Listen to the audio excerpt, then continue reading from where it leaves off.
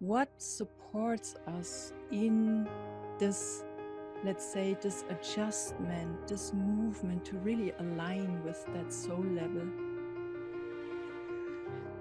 You don't need to work or do anything to become multisensory. That is a gift from the universe.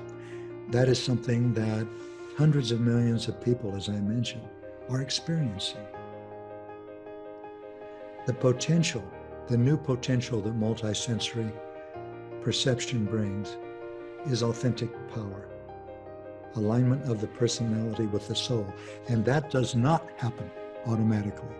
That does not come as a gift. The potential of it comes as a gift, but it's up to us to create authentic power. It's up to us to become aware and responsible and authorities in our own lives.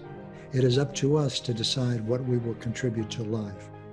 Will we contribute the pursuit of external power, which leads only to violence and destruction?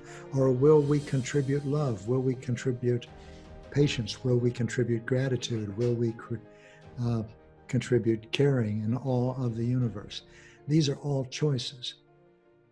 Now, what I'm here to discuss, if it works for you and for your audience, is how to do that. How to align your personality with your soul. How to create authentic power.